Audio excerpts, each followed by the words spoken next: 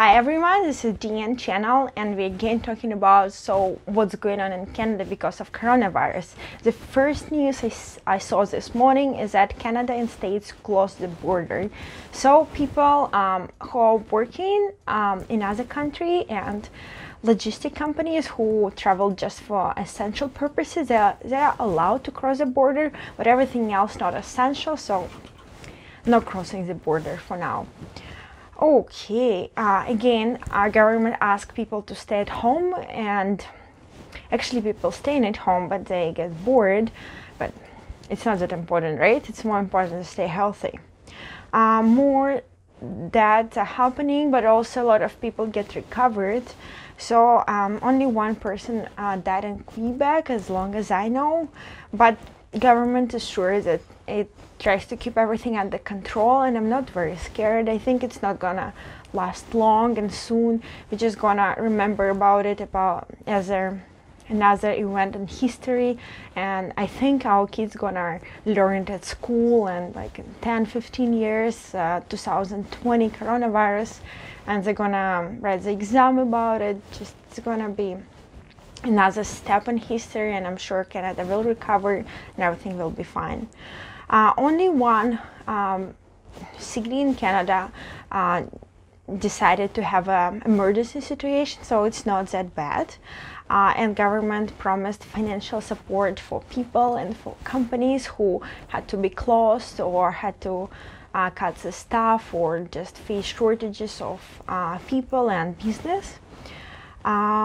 If we go online and we try to buy silver or gold, so almost everything is sold out, so people try to prepare for the inflation, which is good because people are thinking about future, and I think we should not worry much about it, especially for ourselves, for young generation, because as long as I know, 85% of people who get infected, they're over 80 years old, and other percentage of people is over 60 years old.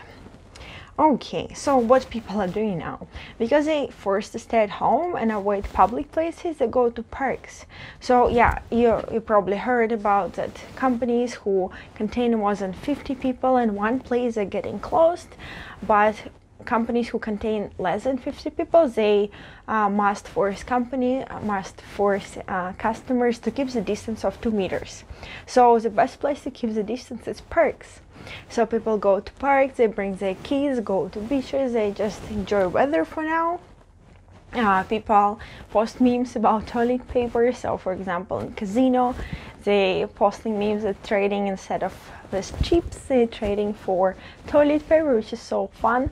That's not toilet paper on the shelves. I don't know why people are going to eat this toilet paper or what. Yeah, of course, all news only about coronavirus. It seems like everyone forgot that actually still crime happening, still something else is happening in the world. And I found one news about crime. So people try to fool each other about the coronavirus and ask for credit card information, but it's still about coronavirus. That's crazy. What else? Oh yeah, we went to dollar store to buy some stuff, and a couple days ago you could buy as much as you want, but yesterday they actually limit the number of essential products by 4. Yeah, this is what's going on in Canada. But what's going on in Russia? So Russia is the largest country in the world, and they have, so a couple days ago they had only 60 cases, today they have 200 cases. And maybe because it grows so rapidly, Russia decided to close most of their public places.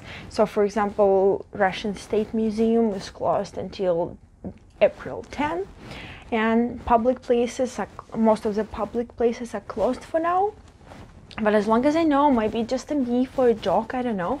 But so there's only one death in Russia, and people are telling it's because the shelf of this all dry goods person bought just fallen on that person. That's why he died, not even because of coronavirus.